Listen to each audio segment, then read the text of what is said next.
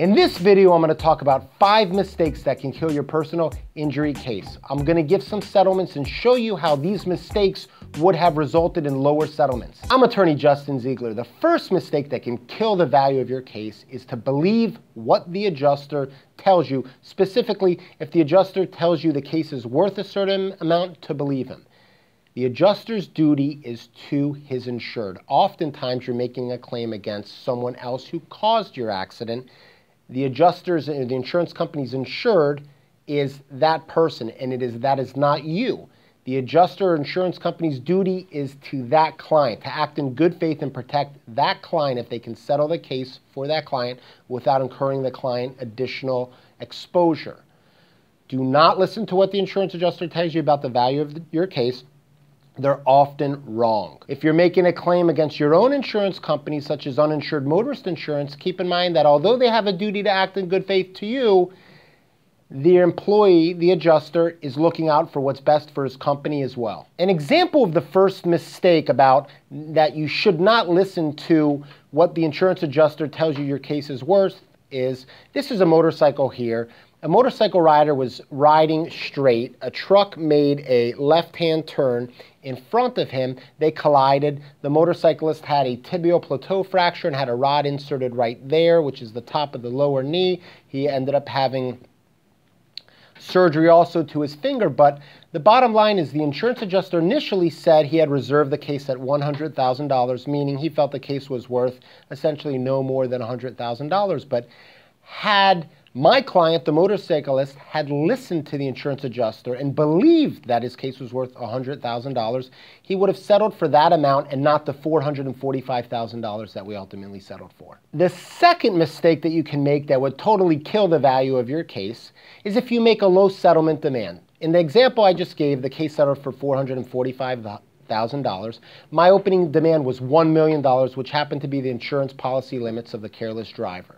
However, let's say I only demanded $400,000. That would have set the cap on the amount that the insurance company was going to pay me, and likely they try to pay you less than your settlement demand in most cases. So the same is true if I would have demanded $300,000. I would have set the cap at $300,000. They would likely have paid me less than that.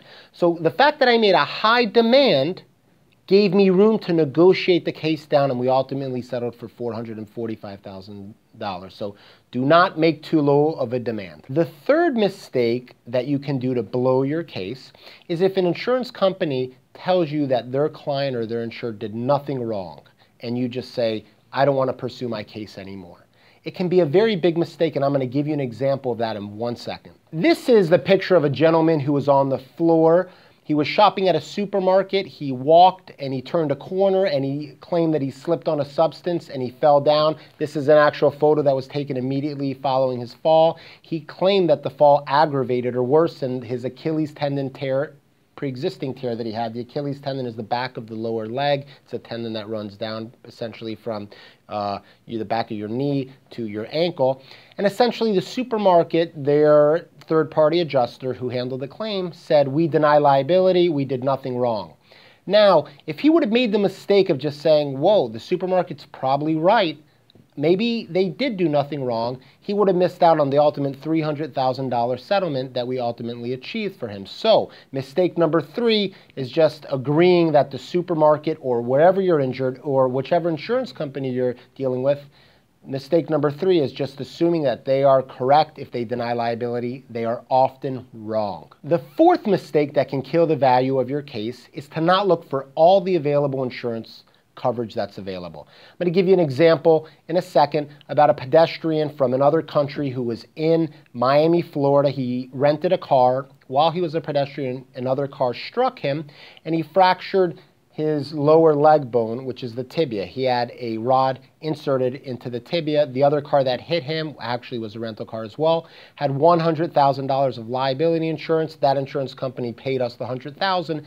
When I asked my client if he had uninsured motorist insurance, he said, I didn't purchase any. Well, we wrote to the rental car company. He actually did purchase $100,000 of uninsured motorist insurance coverage, which is very rare, but they ultimately paid us the $100,000. So mistake number 4 for him would have been to not look for this additional insurance coverage. Likewise, I had a case where a woman fractured her wrist and she had a plate put in her wrist, and the at-fault driver had $100,000 of insurance. USAA responded to our letter requesting their insurance information, saying they have $100,000. And it was only when I pressed USAA, they told me that the employer, her employer, the other driver's employer, the other driver caused the accident, had a $1 million policy with another insurance company. Had I not pressed them and looked for additional insurance coverage, we would have missed out on $100,000. The entire case settled for $200,000. Prior to getting money from the employer's insurance company, we had $100,000 from USAA, so we were able to discover another $100,000. Now, that's just one example of discovering extra insurance coverage, but there can be loads of places where that extra insurance coverage may be hiding. The fifth mistake that can kill your personal injury case is to not get an expert if you need one. Certain types of cases, you need an expert to help prove your case, and without an expert, you can't even get your case to trial, meaning the judge will dismiss your case before it gets to trial. Some cases where you need an expert are, for example, if you slip and fall on stairs, you're going to need an expert to say what was wrong with the stairs. Were the risers too long, too high? Were there improper handrails? Was the wrong paint used, etc.? Well, there was a claim where we, along with another law firm, represented a gentleman who ultimately had leg surgery, and it settled for $195,000. But fortunately, we got an expert, and we got him out to the accident scene very quickly to inspect the stairs. Had we not have hired an expert, there's a chance the condo could have repainted the stairs or fixed the handrails or essentially done other stuff to repair the stairs, and we would have had a difficult, if not impossible, time proving our case. Now, experts cost money. If you hire an attorney, they normally advance the cost and then they're repaid at the end of their claim. But understand, there's certain cases you need an expert, and without an expert, you get zero. My name is Justin Ziegler of JZ Helps, a Florida injury law firm. My office is in Miami, and I serve Florida.